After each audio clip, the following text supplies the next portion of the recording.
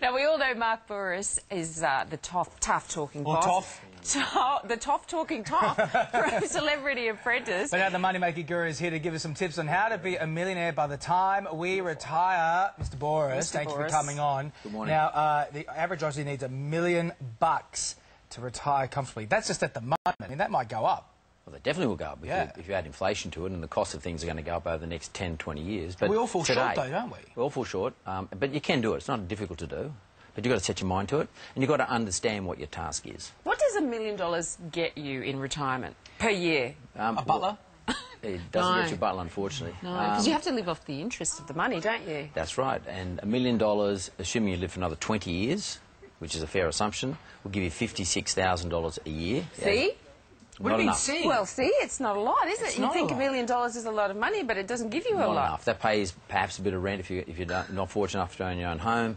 It certainly pays your medical bills, a bit of food, puts a bit of petrol in your car. It doesn't give you the holiday that you've always been hanging out for. You can't go on a cruise for $56,000 a year and still live well? You can't go on a cruise for $56,000. You can't go anywhere. You won't be cruising anywhere. You won't be walking outside your house. You might be going up the road to the shop. So what's the problem? Why do we all kind of like fall behind when it comes to things like super? It's because we feel like it's not our money, right? It's like the government's taking it and we don't really have any access to it. And well, we feel like we don't earn it because it never comes into our account and goes out of our account. It goes straight from our employer direct to our fund. I think it would be better if we receive the money and then we were compelled to actually draw the same amount of money or more out of our wages every week, every month, and put it into our super fund. Especially for younger people, they don't even think they own the superannuation money, but they are working for it. Yeah. It is 9% of their gross effort for the week. But what about, like, okay, is it easier for, like, there's some of us out there who don't earn as much. I mean, you know, is it easier if you're like Sonia Kruger and you're earning her money? I mean, how can the rest of us, you know, sort of compete with that and get $1 million by our retirement? Well, I think the first... P.S. Son's on $10 million a year. Just wanted to contractually, I'm obliged to say. Sonia will retire very comfortably. and Sonia certainly is not a representation of all females in Australia, that's for sure. She certainly isn't. I'm sure she's heard that before. This is getting awkward. Between two men. But the point being here is, if you acknowledge how much you do have to have on the day you retire, if you go and sit down with somebody and say, OK, how much do I have to put away and or earn over the next however long it is before you retire, then you can actually set up a plan. But you've got to have something to work towards to have a plan in the first place. Goals. Is that your secret? Goals. Also, can I ask you, interest rates, record lows, what do you do? Do you fix or do you not fix? Because you hear people sort of say, do it now, because they're set to go up again. What's your take? My view on it, nobody has ever beaten the market. So when you decide to fix your rate, you're trying to outplay the banks. You are trying to take risk out of the system. They deal with it better than you do. You'll never outbeat the banks, so you never beat the banks, so don't try to beat them. Stay variable, take advantage of the lower rates as they come through over the next 12 months.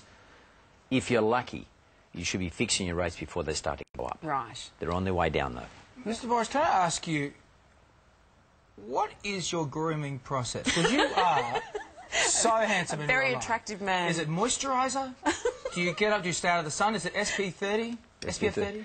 It's actually the Channel 9 makeup room. Ah, smooth. You should have seen me before I went in there. You should have seen me 5 minutes ago. David was impersonating you this morning. No, I wasn't. I heard about this, by the way. Do you want to see it? Yeah, let's have a look. No, because you're really good. We need a close-up on David so he can do the impersonation of Mr. Bouris. Okay, I go... David Raridan, you're fine. What do you reckon? He would have been terrified. Do the eyebrows again. There you go. Now have a look at Mr. Bouris's eyebrows, because they're kind of similar. You're like my grooming idol. You're a grooming idol. Can we also ask you about The Apprentice? Yeah, let's talk about last night. The blue was on between Roxy and time. Prue. Jeez. You know what Dermot said this morning on the Today Show? He said that he fed you the fire line. Is that true, or did you know you were going to fire him? I knew I was going to fire him. But what Dermot's quite smart. Dermot was actually throwing himself under the bus, giving me the opportunity to fire him. Now, whether he knew he knows television pretty good. I mean, he's been around a long time. Yeah. Knows how to play a game. So Dermot knew he was well and truly in the firing line. So he set it up for himself. Now, I'm the one who makes the calls. I nearly thought to myself, I did think to myself at one stage, I might just hold him here just to show him. square up with him. Yeah. Because, you know, he's been squaring up to me the whole show. Dirty double cross, yeah. But at the end of the day, he was the appropriate person to go. And Roxy, she's a bit of the dark. I mean, she's been a bit of the dark horse. No one knew what was going in, and we all know her here. But I guess the general public didn't know what she liked. She's been the real surprise of the show. Oh, she's smart and she's ruthless. Reckon she's going to win? Do I reckon she's going to win? I know who wins.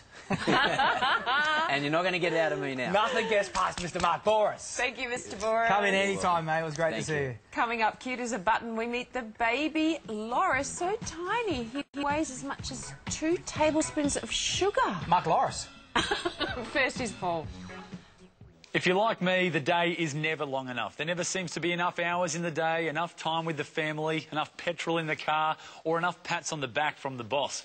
Do I have enough is an important consideration when it comes to lots of the day-to-day